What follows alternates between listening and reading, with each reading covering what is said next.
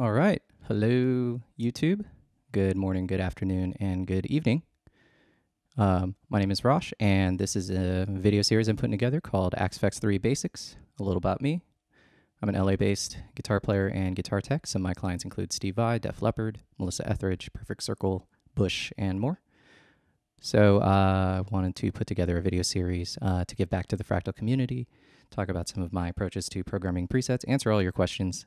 Thank you so much for sharing, liking, subscribing, all that kind of good stuff. Feel free to do it.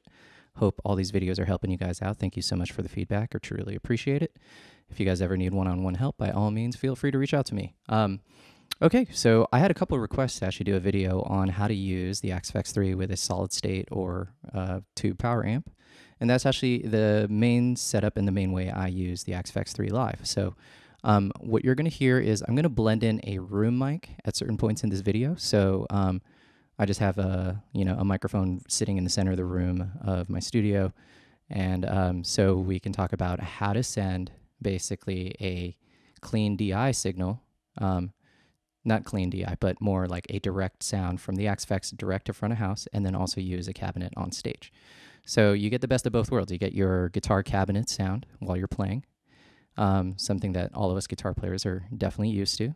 And then you also get like your studio quality sound being sent to front of house without any microphones needed. You don't need to mic your cabinet up, and then you can run in stereo to front of house. You can get all your nice effects. You can use cabinet IRs, all that kind of stuff. And in my personal opinion, that is probably the best way to run the AxeFX. So what I do is I run the AxeFX III into a Matrix Solid State GT1000FX power amp. That's the main power amp I use. I have used other power amps, as well as a lot of my clients use all kinds of different power amps. So you just have to find the power amp that's right for you. I use the GT1000FX Solid State just because it's really light.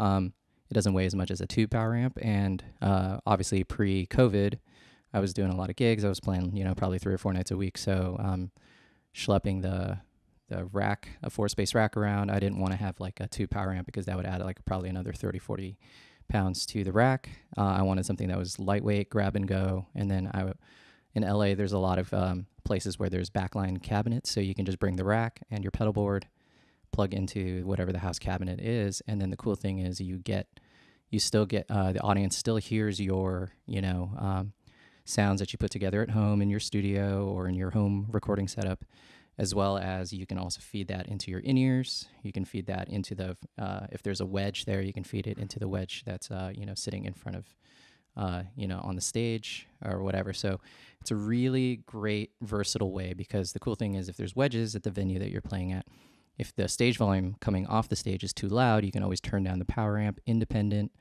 of the AxeFX III, and then just have them send more signal through the front wedges. So anyways, here is kind of how to build a preset that basically runs that. So what I'm doing is, let's do a quick build.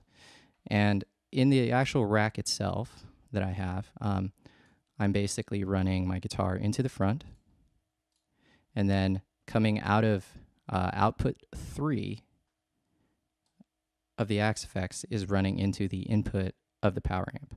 So really, this is all you kind of need to do. You can start here.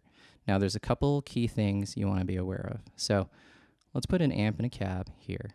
And let's use, I don't know, what did this pick? Captain Hook. Why not? All right. And then let's pick something. Usually I'm definitely prefer greenbacks. So my particular cabinet that I use, and I'll throw a picture up here at some point, is the Port City 212 and it has Scumbag M75s in it. So they're basically like high-powered greenbacks. Sounds really nice, really versatile cabinet. So okay, here is this cabinet block, the amp block, and then here we'll do these settings. Okay, so here's like your basic sound. And let's add a little more gain. Let's add some bass. Let's bring the volume of this up a little bit.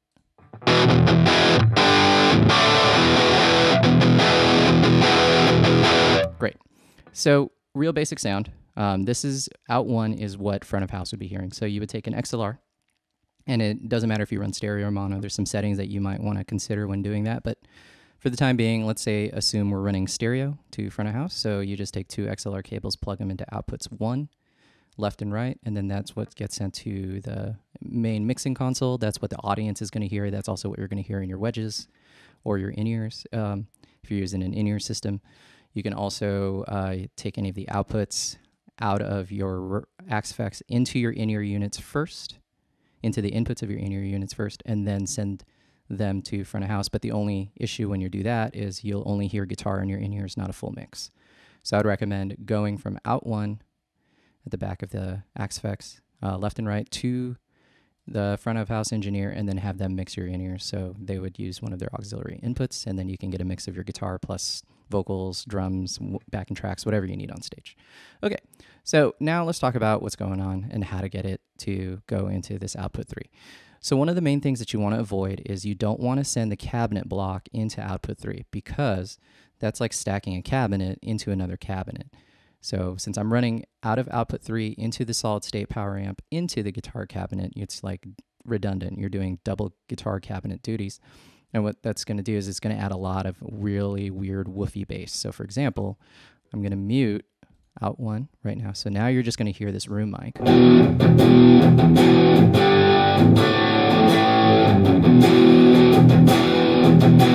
Okay. Now what you want to do is you want to put the cabinet after wherever the shunt of output 3 is, okay? So a lot of my presets, what you'll see is I'll have the output 3 somewhere down here. I'll have the cabinet block actually last, and I'll go into out 3. And then again, here's the room mic. If I mute this and I play this, this is what the direct sound would be.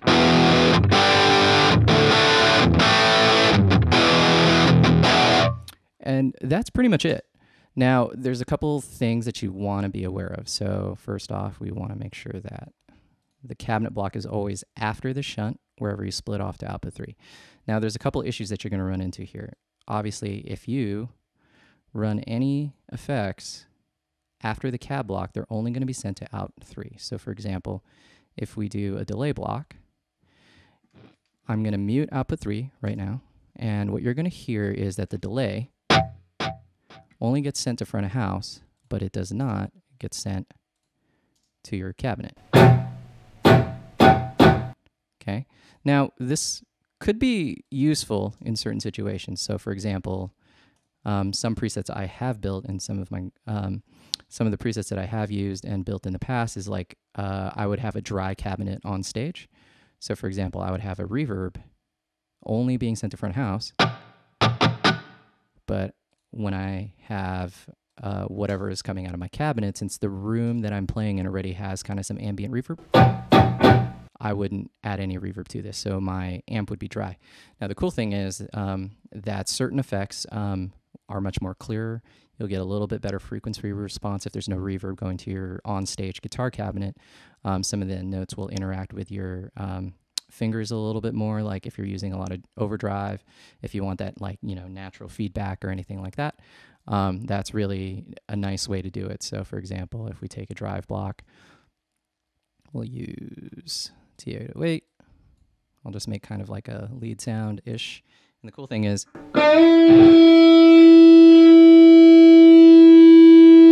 that's the room mic. You can get some, natural sustain if you had some drive. You can get that kind of like natural feedback.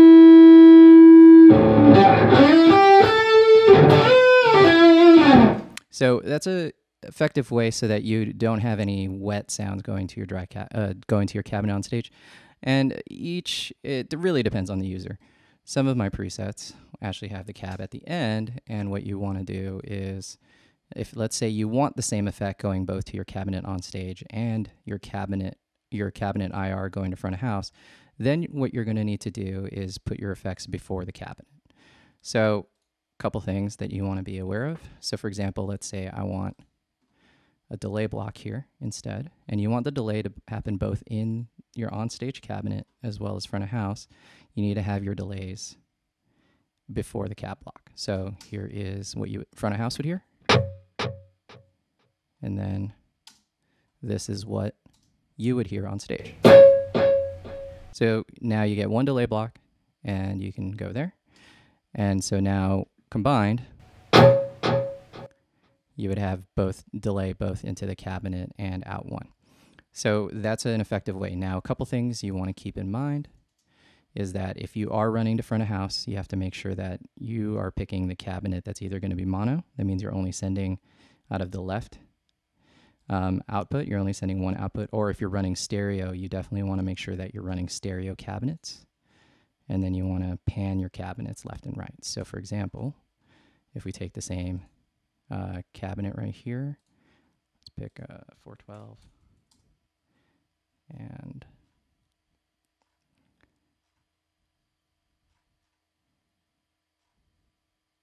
where did it go? Here we go. And let's say we're doing that one. We're going to unmute that. We want to make sure we pan left and right. And then we want to make sure that the input mode's stereo. And then let's use a stereo delay so it's easier to hear. So we'll use a ping pong delay. And now you can hear that it's going to pan left and right. So now the stereo signal being sent to front of house, you get a left and right spread for your delays. Because if this was set to left or it was mono, you'd only hear on one side. So you hear that. Or you'd only hear the right side. And you see it's like running right up the middle. So you want stereo if you really need those panning effects. Okay. Now, again, the cool thing is that your onstage cabinet is going to be just,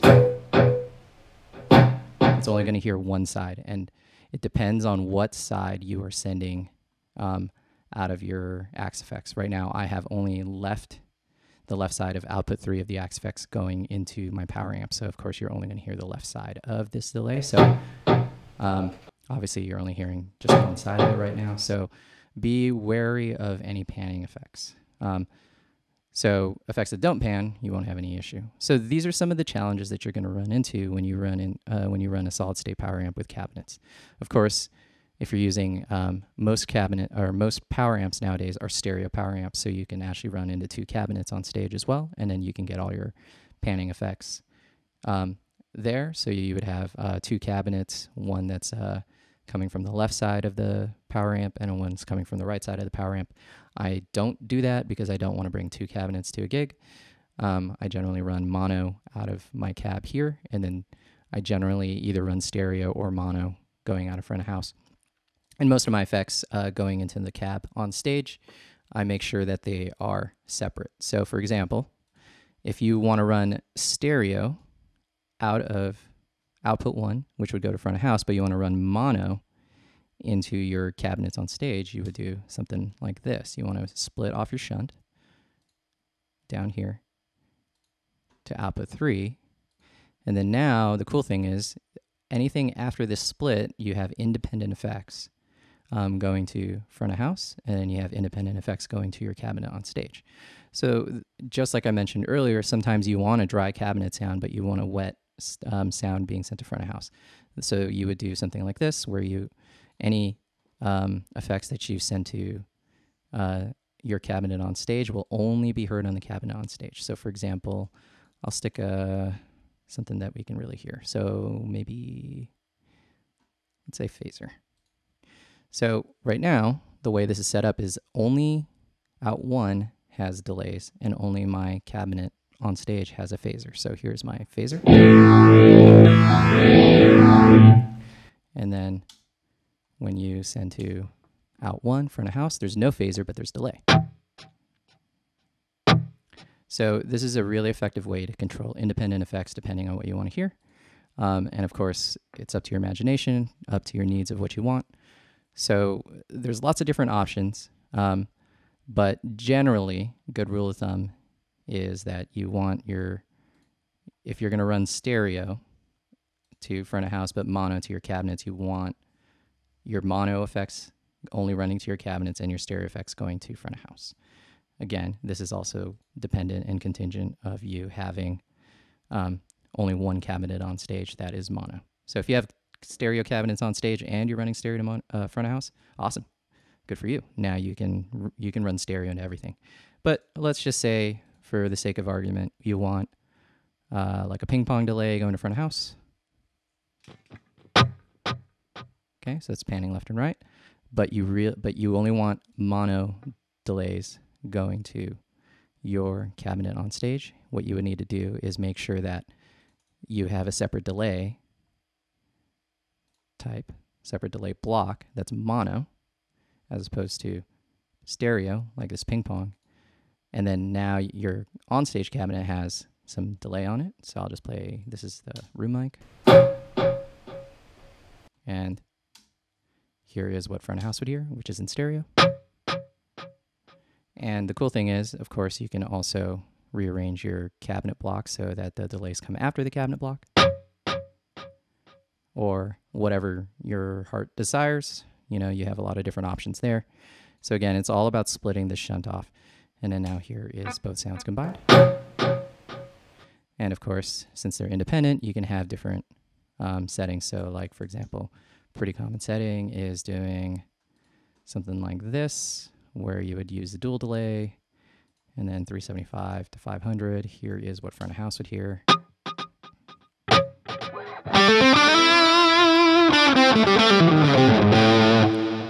Okay, so that's going to pan. But down here, if we use dual delay, what we want to do is we can do the same settings, but we just want to make sure that they're not panned right here. So we'll put them right up the middle.